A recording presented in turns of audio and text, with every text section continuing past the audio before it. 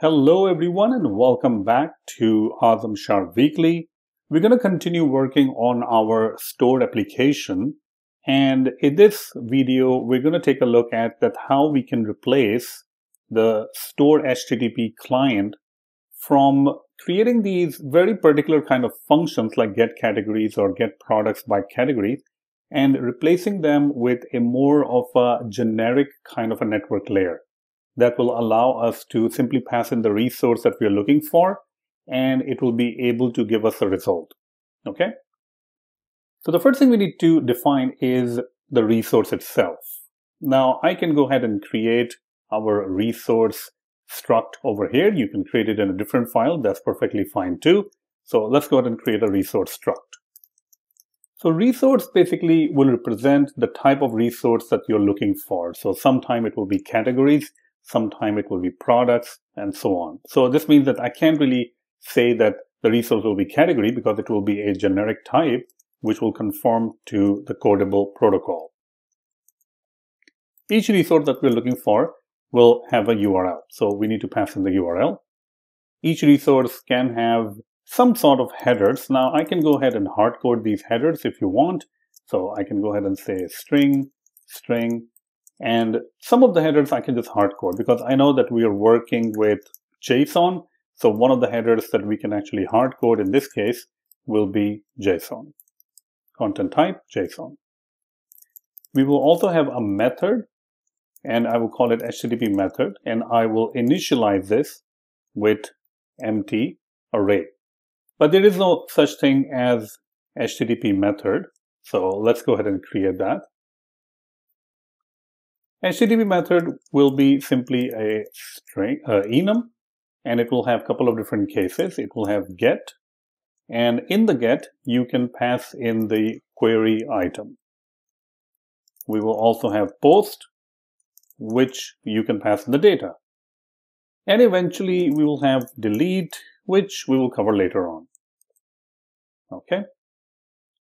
The other thing that we need to do is we will go ahead and create a name property, and this is simply going to return the name of the HTTP method. So it will be get, post, or delete.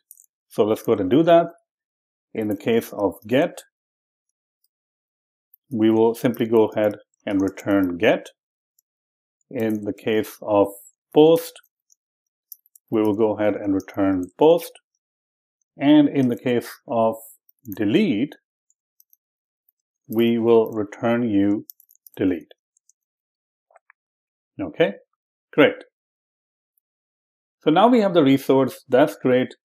And now we can move on to our stored HTTP client class and start creating more of a generic function. And that particular generic function is going to replace our get categories and get products by category. So we will not really need 2 or 3 different functions. We will only need one function, and more of a generic function, which we can say load.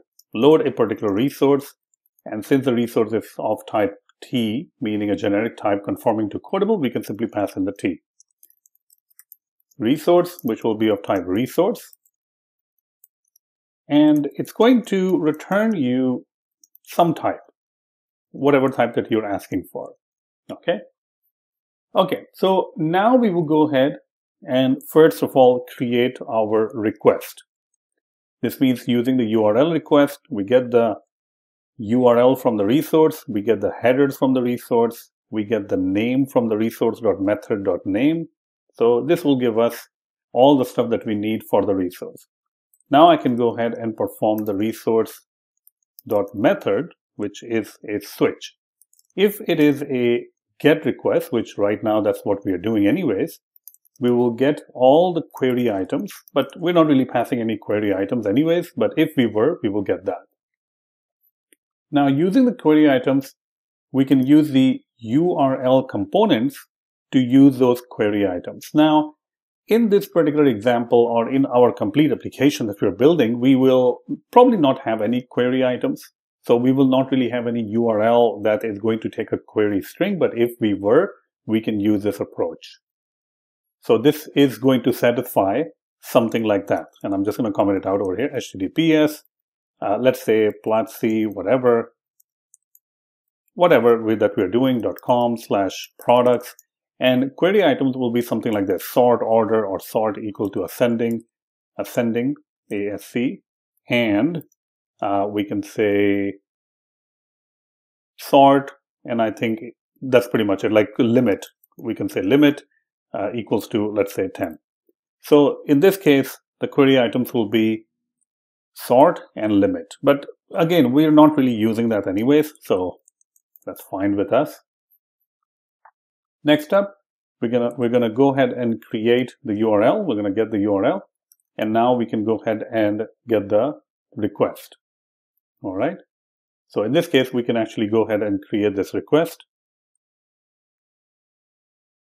So we're going to go ahead and create the request.url equals to the new URL. All right. And for the post, I mean, right now we're not really doing anything with the post. So we will simply go ahead and say break. And we can also say default for break, which is going to satisfy the conditions, which in our case will be the put, I guess, or, well, in our case, it will be delete, right? Okay. So what else is going on? We haven't really returned anything over here. You can see that. And we haven't really done anything with the data. So I can just go ahead and kind of like comment it out over here, or just pass nothing in there. So after we go through this switch, next up, we will create the configuration. Okay, so let's go ahead and add the configuration. There we go. All right. And we can actually add default headers to the configuration. So this is another way that you can add default headers, HTTP additional headers. So this will be added to all the different requests, which also means that you don't really have to provide any extra headers over here if you don't want to. Okay. So instead of providing the default over here, I guess we can simply go ahead and say we don't really have anything over here for you, no defaults. So we have the configuration, HTTP defaults. The next step, we're going to go ahead and create the session using the configuration. There we go. And then it will be kind of like the same exact thing that we were doing before. So we will use the session.data. We will get the stuff. If there's a problem, then we're going to say invalid response. And now we can say JSON decoder dot decode to the type that you're sending, which is the generic type, conforming to codable, and just try to decode the data. And this is going to give us the result. Okay. Once we have the result, well, if there's a problem with the result, then we have to throw an error. We can say network error dot decoding error, or else we can simply go ahead and return you the result. So this is how we will create more of a generic load function in our store HTTP client, which is going to allow us to basically perform network actions. Let's go ahead and see if it works or not. The first thing I'm going to do is I'm going to jump into the category list screen. Inside the category list screen, you can see right there, we are calling store.fetch categories. Okay, so that is perfectly fine. So let's go to the store categories. There we go. We have fetch categories over here. And you can see that in both the different places, we're getting the fetch categories and fetch products by category. So we're using their corresponding function like get categories, get products by category, and so on. What if we want to use our own function, like the new function that we have just written, which is a load function? How would we do that? So try await client dot, and now you can see the load function over here. We can call the load function, pass in the resource. So let's go ahead and create the resource. You can see that we have to pass in the resource, which takes in a URL, headers, and method. Headers will be empty, but the configuration is going to add some default headers, so that's fine. Method by default, I believe it is get, but we can double check it. Let's go back over here. And you can see that by default, it is already get, so that's fine. So we don't really need to provide anything apart from the URL. So resource and now the URL. So URL dot all categories. right? This is going to return something, and that is something we can put over here on the categories. And let's comment this one out. That's the old one. Okay. So now if we run this, hopefully we'll be able to see the same exact result. That hopefully is not going to change. Let's go ahead and refresh that. Okay, so everything works as expected. We can definitely see all of our categories. We can also go back to the model again, and we can now start removing these things. There we go. Let's go ahead and fix the fetch products by category. Same exact way. Client dot get products by category. We have to pass in the URL. Again, it's a GET request, so that's the only thing we need. We're going to pass in the resource, which will be URL dot products by category, and now we can pass in the category ID. This is going to return us something, and we will assign it to products.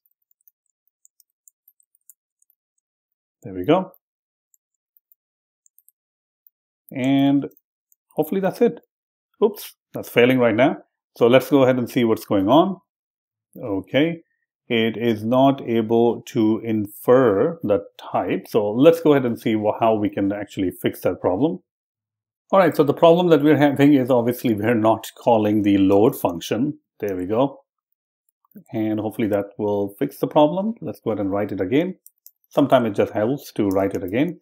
Resource with the URL dot products by category ID, and we can pass in the category ID, and that should fix it. Great. Let's go back to our category list screen, and we are going to see if we are able to load the products also, and you can see that we are able to load the products. So this is great because we're able to go to our stored HTTP client, and instead of creating these separate functions like get categories or get products by category, instead of using that, we created a little bit more generic function like the load function, which is going to be used throughout. Now, if you want to even separate out the load function so that it can do other stuff or it can do a little bit less stuff, you can actually do that. That's perfectly fine, but right now it's working out for us. So we can start removing these things. We can completely remove this function because everything is now being replaced to use the load function, which is a little bit more generic as compared to the last function. Okay, great.